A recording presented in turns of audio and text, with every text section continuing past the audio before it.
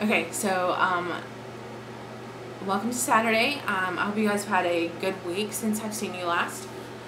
This is the second time I'm filming this video. The first time I was really distracted and really sort of ADD for the moment, and I'm going to try not to be this time. And sorry, I've had a really busy week, like super busy, like 2 or 3 presentations, a couple of tests. I had a paper due, and it's been insane. As we were talking about discrimination and how we feel discriminated, and I live in Alabama, so you know, I feel like I know a little bit about discrimination. You know, this is Alabama, this is the Bible Belt, and a lot of people have their Christian faith, and you know what, I don't judge them at all for that. I don't think badly about that. I actually have a lot of good friends that are really good Christians, and I come from the Christian background. I tend to be a little bit more humanist in my Christian perspectives, and I believe in Jesus. I believe in the Jesus of the New Testament, specifically of the Sermon on the Mount. If we want to get into religion here, that's Matthew 5 and 7. That's like the blessed are the weak, and you know, are the poor, and everything like that. But I feel like I have a lot of discrimination from the religious community, and as you can see, like Prop 8 has brought that out a lot of ways, with you know, the Mormon community specifically, and related to Prop 8. But there are a lot of other Christian organizations that donated money that people are sort of ignoring in this, and I know that the Mormon church was the LDS church was the biggest one. But here in the South, I've had some classmates say, I had a classmate in particular say, he thinks all gay people are going to hell, which I thought was pretty interesting. And he's also said that he thinks AIDS is a punishment from God. And this guy's supposed to be working at AIDS Alabama Outreach or something like that next semester for his field placement. So I think that'll be pretty interesting. But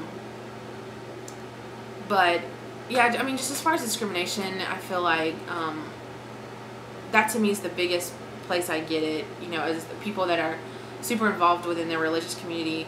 And you know, then there are a lot of people who are super involved in their religious community and don't discriminate against me at all. I had a very good conversation with a couple of girls the other night, and they're both very good Christians, and to me they display the Christ that they claim to follow. And you know, they just both said, you know, this is what we think about homosexuality. We do believe it's a sin, but at the same time, we are sinners as well, so we are not going to judge you.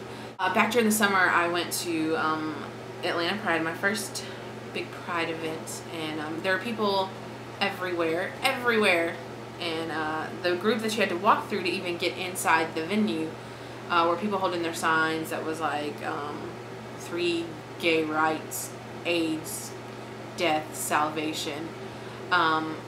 One sign said heaven free of fags, hell full of fags. To me, that's the kind of discrimination I feel like I face a lot, and I'm sure we all feel like that. I feel like it's a little more prevalent here in the South. But as far as that goes, you know, there's no way to make other people stop discriminating against you. That's sort of, they have to come to this own conclusion in their mind of why they're discriminating against you. I think you know, you can bring those questions up, you know, and confront them about it. But it's sort of beyond our control. I think the best thing you can do is, like I said, confront them. I believe in peaceful confrontation, though. And so I think, you know, for me, I write a lot of blogs on my Facebook about homosexuality and religion. And very recently I wrote one about marriage, and I wrote a couple about marriage, and I actually got one girl was very judgmental to kind of say, well, I kind of get where you're coming from now, you know, about why are we choosing to discriminate against gay marriage.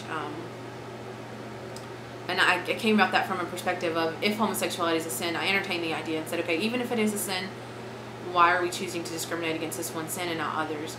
And so that kind of got them to thinking a little bit about that, because when you put it in perspective of that, you kind of have to get to where they are mentally. And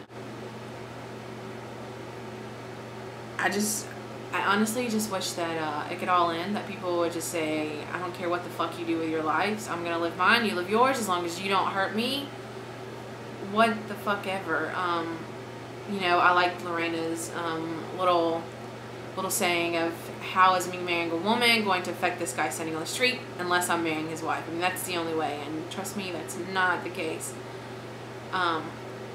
You know, I wish we could just get to a society where we say, let everyone live their lives peacefully as long as it doesn't cause harm or to themselves or to anyone else. And I kind of think that's a society we should live in, but unfortunately it isn't.